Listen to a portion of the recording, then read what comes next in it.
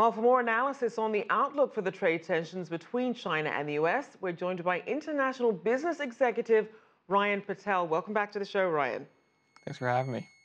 Now, we know there was plenty of market optimism ahead of and after Presidents Xi and Trump meeting to discuss trade. Talk about the progress made from that meeting.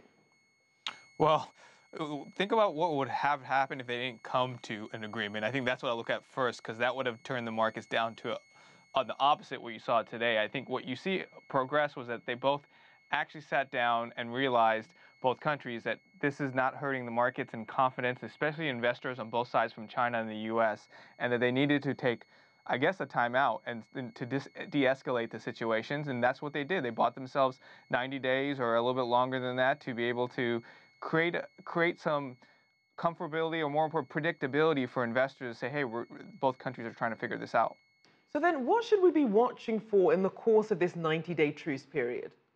Well, Twitter, I guess. No, I mean, I think I want to see progressive steps. I think what you don't want to see, and hopefully won't be the case, is the next 30 days, what things come out in details in this deal.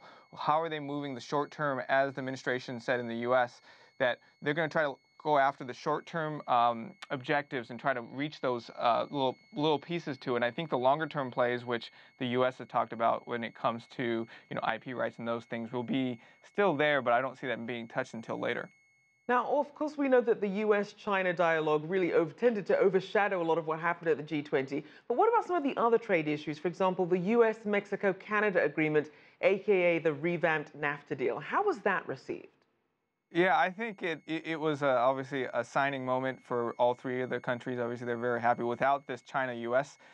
Dinner, I think that would have been the big news that came out of G20. But for me, what stood out was if every single country head came out and talked about how important global trade and cooperation was. I think that cannot be dismissed, because I think everybody was pointing toward the U.S. and China and to the other countries, and the NAFTA piece was important behind this. And I think even the Prime Minister of Australia came out and felt that that was one of the accomplishments was the U.S.-China being able to come to table and to kind of tie into the theme of globalization. And to that point, no, we know that there was a lot of other ground to cover at the G20. You had WTO reform, infrastructure, climate change, among other matters. So talk about the progress on some of these non-trade issues. Yeah, I think that the WTO was interesting, because I think all the countries came saying that there needed to be reforms, and that's a pretty big stance that you talk about these top 20 countries to come through. And obviously the climate change was pretty predictable, with one country, obviously the U.S. not signing it or wanting to declare behind the memorandum versus the other countries. So that didn't really surprise me as much. But definitely the WTO was one thing of the reforms that everybody wanted to push through. And how significant are those WTO reforms in terms of how they might perhaps handle the current global trade tensions? Well, I think that's where majority of they want some kind of change. The question of the WTO is, what kind of teeth do you have? What kind of teeth can they have to be able to be the judge, or to be able to hold everyone accountable? I think that is where, yes, everybody wants change. Two is that what is the accountability behind it? And then we're going to see what that looks like. And we also saw, as you mentioned, no joint statement when it came to climate change. So where does that put things as we head into the COP24?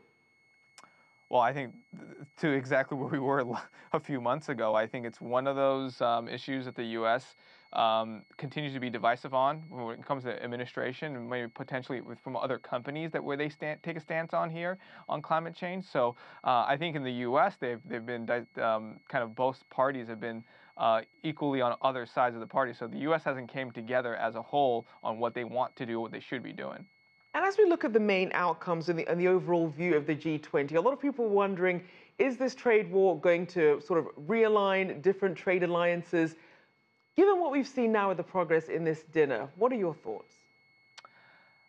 We're not out of the woods yet. I mean, you look at the markets today. Yeah, they were up by 1%, but it wasn't like 5-6%. I mean, 3 weeks from now, who knows that somebody comes out and says, well, trade talks are off and they're going to increase the tariffs again. I mean, in 3 months, we're right back to where we were.